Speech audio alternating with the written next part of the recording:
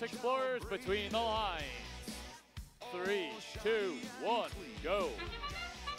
3015 launching straight off that habitat from the Red Alliance. We've got all three robots moving on the Red Alliance side.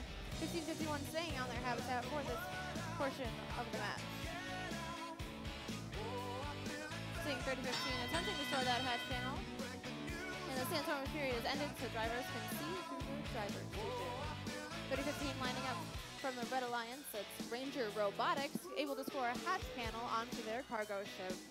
5254 Team Hype, looking to score a cargo, not quite making it. We got some defense over here in the middle of the field. 1551 trying to stop 3015. We've got Rolling Thunder from Penfield, New York, looking to score a hatch panel. Seeing some great defense from the Grapes of Wrath, Team 1551 for the Blue Alliance.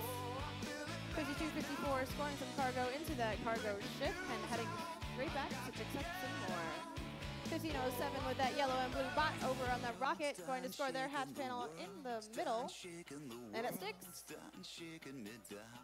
A ton of defense happening over here on our cargo ship. 1551 getting in the way of that Red Alliance, the Grapes of Wrath, preventing them from scoring. 1507 going to score their cargo onto the rocket.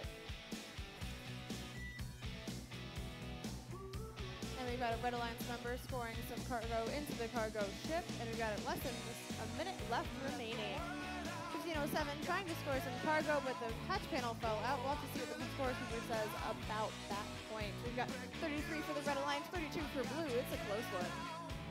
1551 staying steadily on defense over here on the red side. 1511 Rolling Thunder's robot scoring that hatch panel.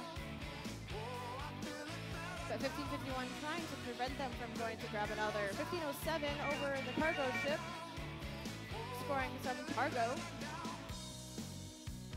And we've got some red robots looking to line up to potentially climb that habitat. Blue Alliance still making their way over.